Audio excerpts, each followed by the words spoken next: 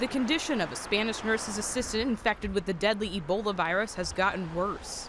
Yolanda Fuentes, assistant director of Carlos III Hospital, says that the details of Teresa Romero's condition would not be released out of respect for her family. 2 doctors who treated Romero are being monitored for Ebola out of precaution.